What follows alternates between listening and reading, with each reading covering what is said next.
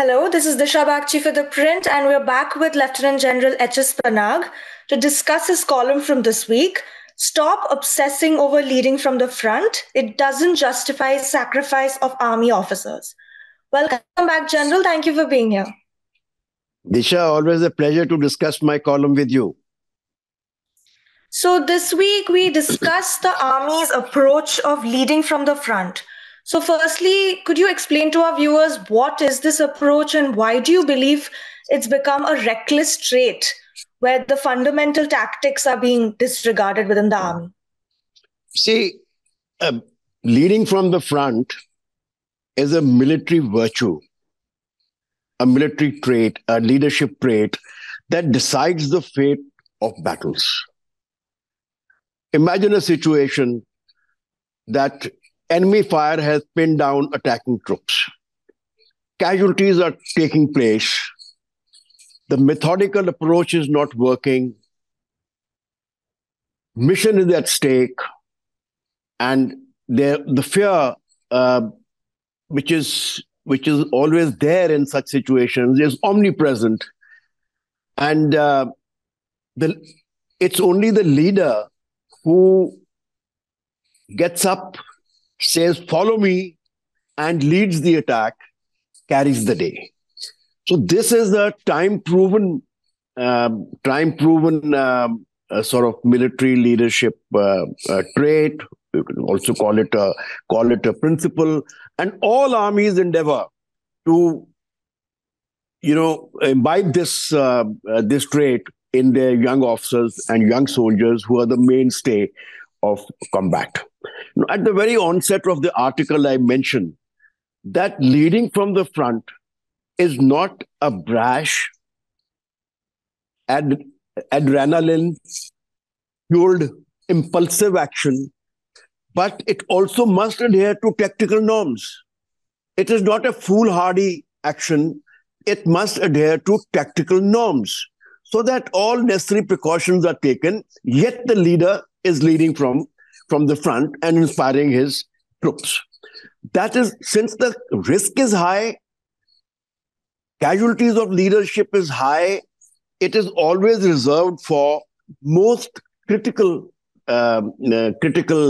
missions, and it should not be practiced as a norm. In fact, Indian Army takes great pride that its leadership, officer leadership, leads from the front. Our ratios of officers to soldiers killed in battle for 1965 was 1:18.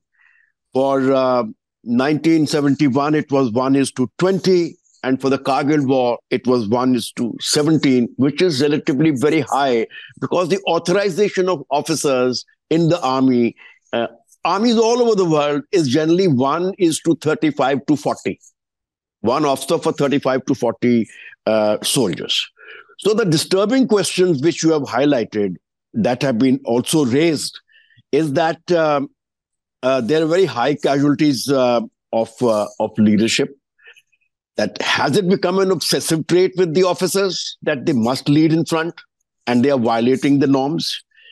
And or is it that the junior leadership has not been empowered adequately?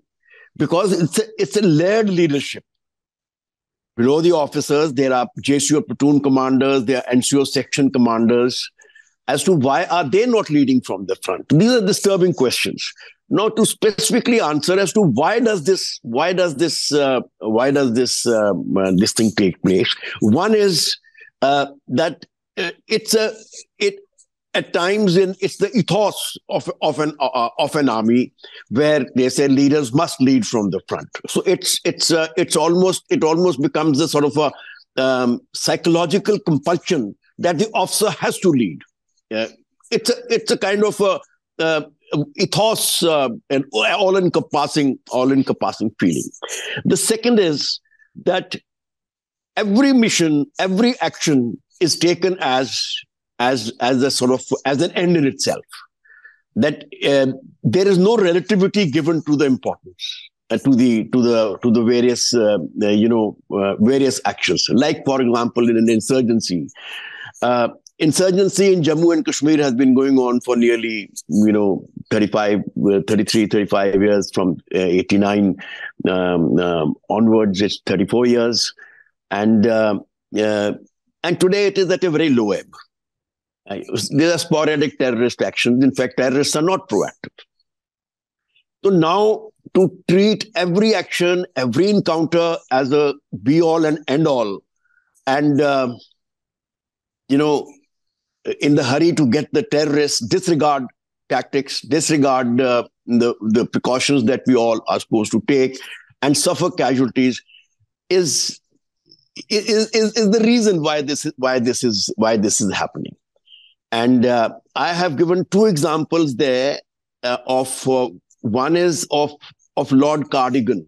Now, here was a case of obsession with the principle of leading from the front, and also disregarding your command responsibility. So Lord Cardigan at Balkalawa, that is the famous charge of the Light Brigade, he received the orders through the ADC of Lord Regnal.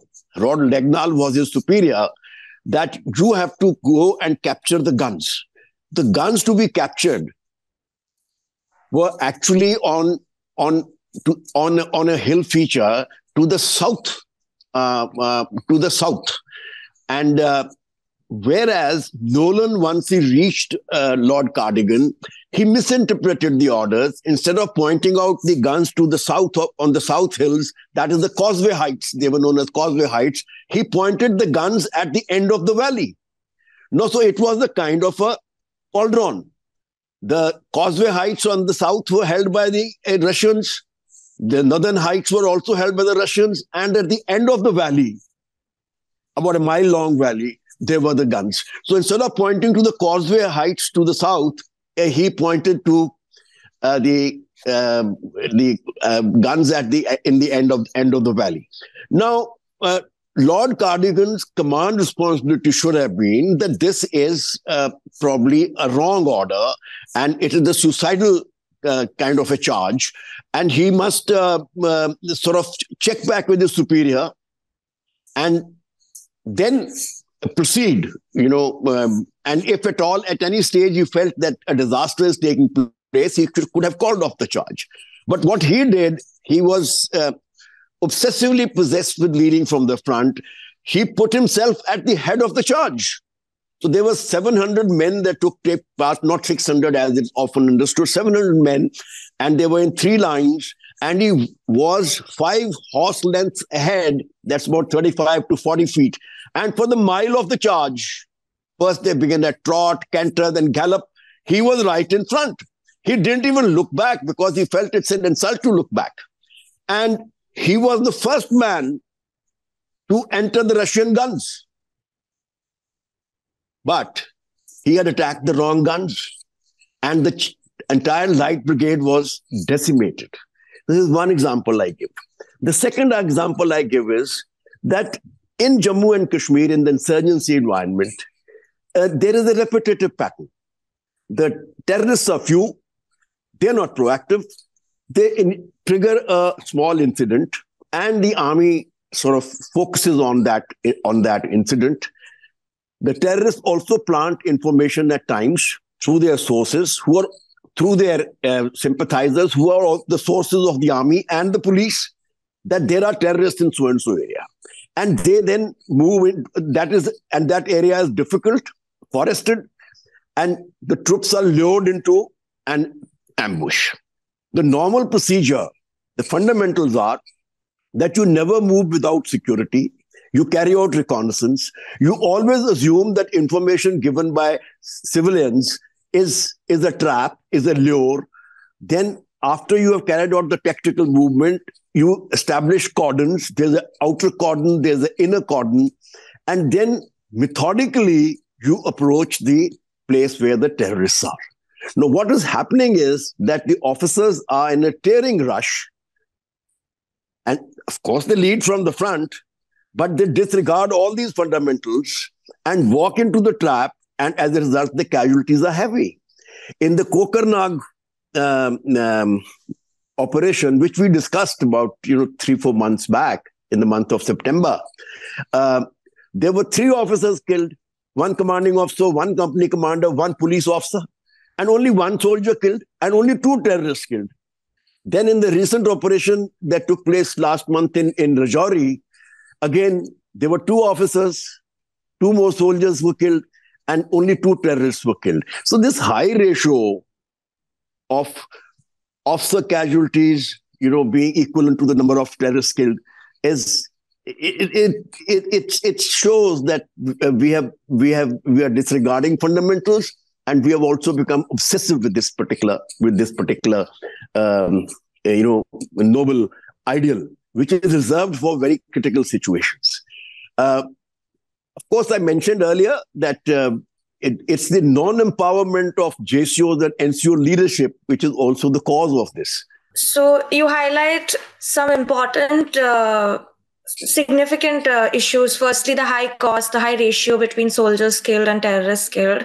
But you also talk about the disempowerment of JCOs and NCOs and question why they aren't leading from the front within the army. So what do you think is causing this? See, sections are commanded by Havaldars, NCOs, that is an NCO, and platoons are commanded by JCOs in our Rashtriya Rifle battalions as well as in our infantry battalions. And at times, young officers are also given the charge of commanding a platoon. In a battalion, there are only 21 officers authorized, but there are over 60 JCOs authorized, and there are over 150 NCOs authorized. So we have a layered structure for close combat, that is sections, platoons, which 3 platoons constitute a company. So logically, they are the mainstay. And like officers, if the leadership ethos of the Indian Army is that they must lead from the front, then so must the Havaldars and so must the JCOs lead from the front. So either the officers do not have that much of faith in the subordinates that they want to lead themselves, or as I mentioned, they are in a tearing hurry, or the JCOs and the NCOs are not adequately empowered. I have given an example how in the Second World War, the Indian Army fought in vast theaters, North Africa, Burma, right up to Malaya. You name the place where the Indian Army did not fight. And we had only 11 officers per battalion, and now we have 21, double the number of officers. That means we have put more officers. That means relying less upon JCOs and NCOs. In Second World War, the company second in command was a Subedar. At times, he commanded the company. So this is a kind of a cultural weakness, as well as a training weakness, in the sense that JCOs and NCOs are not empowered. Our institutionalized training for them, that is our NCOs and JCOs academies. Firstly, we don't have dedicated academies. We run courses for them, kind of capsules at the training establishments. Then the vacancies are only 25%. That means only 25% JCOs and NCOs get a chance to do institutionalized training to effectively command platoons and sections. And their training is supposed to be within the unit.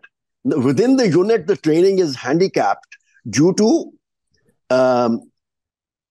various commitments in operation areas. In peacetime, there are so many commitments, and then infrastructure. So it is very difficult to carry out proper training.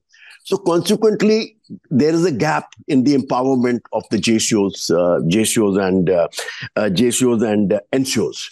The German army, the Allies used to wonder, and even after the war, the Second World War, there was various studies carried out.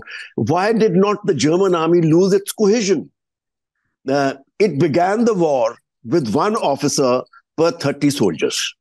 It ended the war with 1 officer per 300 soldiers. And as I said, the last battle was in the sewers of Berlin. So how did they retain their cohesion? their main strength was their NCO corps. Even during the war, they did not allow any NCO to become either a section commander or a platoon commander unless he had spent 6 months in the NCO's academy. And they had adequate number of them. And they also had a system of direct intake of high caliber material who joined directly as section commanders and as platoon commanders. So this was the mainstay of the army. So whereas we have, as I told you, our institutionalized training is suffering from lack of capacity, and the battalion training due to commitments is inadequate. So we are not making full use of our JCOs and NCOs. And very interesting example I have given of all the armies I have given of Israel. And now the most interesting example is that the IDF, their standing army is just about 170,000. And out of these, only 30% are regulars. And 70% are conscripts who come in for 2 years, 2.5 years service, men and women. And they have reserves, like they have mobilized 300,000 reserves for the Gaza war. Now, there have been reports published in the Israeli newspapers, in the Jerusalem Times, and it is updated as of yesterday. 445 Israeli officers and soldiers have died since the 7th up to 14th of 7th of October up to 14th of December. And out of these, 116 have died once the ground offensive began. That is towards end of November, around about 27th, 28th of November. Now, almost 300 were killed on 7th October itself in the initial action of the Hamas, and then in the counter action that was taken to evict Hamas and from the area where they had entered. So now the point here is that 112 officers have died. 112 officers, including colonels, lieutenant colonels, majors, captains, and a large number of captains, very few second lieutenants. The ratio of officer to soldier casualties is 1:4. Why? 1:4. Whereas we, as the Indian Army, takes pride, and we said ratio in Kargil was 1:17. Here it was 1:4. Because here is the mass, the officers were leading a mass of poorly trained and poorly motivated conscripts. And the mission was critical. Mission was very critical. So that is the reason why it happened. If you do not empower your JCOs and NCOs, it's almost a compulsion. There is no choice for the officers but to lead from the front. And consequently, the leadership casualties will be high. Right. So how do you think we can strike a balance between following this ideal, as you mentioned, of leading from the front, but also maintaining the fundamental tactics that are so important in ensuring this high ratio is avoided and this high cost of losing high-ranking officers is avoided? You see, firstly, it's an ideal that all armies must possess. Because at the critical time, it is this ideal that pays dividends. Once earlier I had written an article long back, I had given the example of Raja Post. Raja Post was a critical post in 1965 war, at a height of about 8,000 feet. And normally we attack at night to avoid aimed fire. And the battalion, 2nd Sikh was the battalion, it got stalled just below the crest. That means it was getting daylight. Either the attack had to be abandoned or it had to be now pressed on. It was now or never. And the casualties were taking place. Enemy fire had pinned down everybody. The entire unit was stalled. There was Colonel N.N. Khanna. He he stood up on a rock and he had a jersey. He was an instructor from the High Altitude Warfare School of white and green jersey. He waved it and moved his hand like this and told the soldiers, "Follow me." So the few men next to him got up. Then others, then finally 300, small teams, rather the 300 total soldiers in number of small teams of sections and platoons, they all started moving forward and the objective was captured. Colonel Khanna died in the operation. He was later wounded. But here is a classic example. Mission was very critical because this had to establish the Uri Punch link. And earlier, 2 attacks had failed on the post. So it was a critical mission. And here was the officer who, galvanized his unit. But at the same time, he was not foolhardy. He had taken tactical precautions, but it's just that in the subsequent operation, he got hit. So it's a virtue that must be imbibed. It must be sustained, and all leadership must possess it. But not only officers, it also must be possessed by JCOs and NCOs. It must be cultivated in them also. They must be adequately empowered. So normally, when you carry out any operation, any mission you execute, there's a methodical approach. It's laid down. It's time proven since centuries. So it is that you have a firm base, you take all precautions, you have a fire base, and you advance towards the objective with fire and movement, taking all precautions. Right? So it is only when this method is failing, this method has failed, and the mission is critical, that leading from the front must be exercised by the leader. But if the mission is not critical, then he must exercise his discretion. There's no point being a Lord Cardigan.